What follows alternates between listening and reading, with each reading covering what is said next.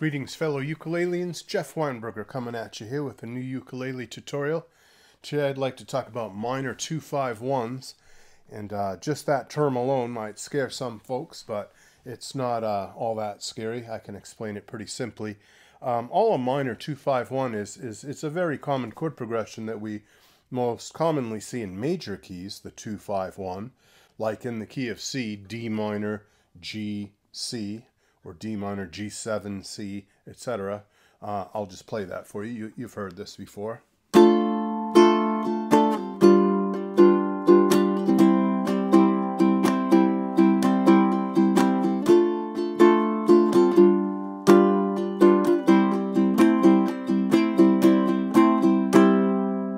Not so scary. Those are kind of easy chords.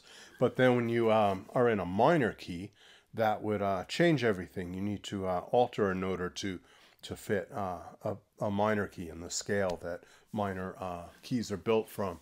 So the chords start to get fancier names. They're not just D minor and G and C. They're things like B minor 7 flat 5 and E7 flat 9 and A minor major 7 and chord names that might terrify and horrify some people and make them flee in terror to avoid such complicated things. But they're not that complicated when you look at them.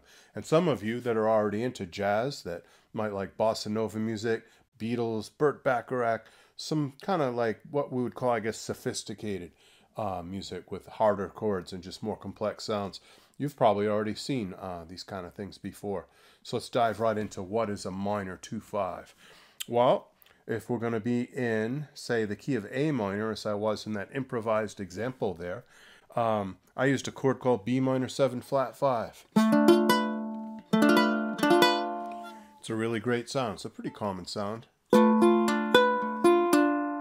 all that unusual. And really, it's not that hard to play. If you already know how to play a D minor chord, all you got to do is put your pinky down to do the D minor chord, 2-2-1-0, and then put your pinky down on 2 of the A string. So that gives you 2-2-1-2.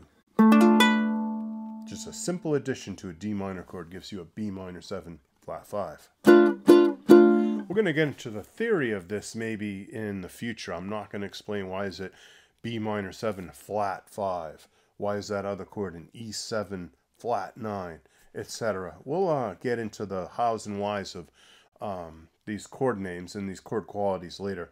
I think it's better today just to go over how to play this stuff and how to kind of hear it, but later we'll go over the theory of it. So yeah, we had B minor 7 flat 5. Then the next chord that I played, that was E7 flat 9.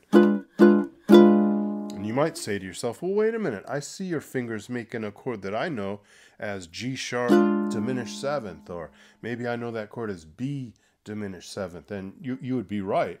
This chord has dual identities. There's a few ways to name this chord depending on the context. In this context, it's an E7 flat 9. And then finally, you can just do a plain old A minor. That's a really nice sound. I'm going to do that for you. Here we go. B minor 7 flat 5, E7 flat 9, A minor. Just plain old A minor. Here we go.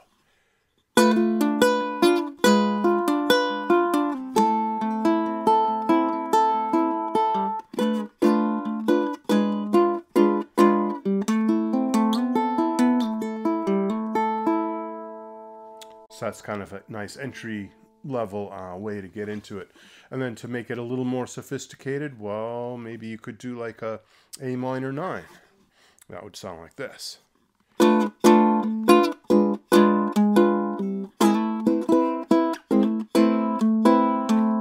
Just spiffing up that A minor chord a little bit. Then if you want to go way out there and use something called the melodic minor scale, we would use a chord called A minor major 7.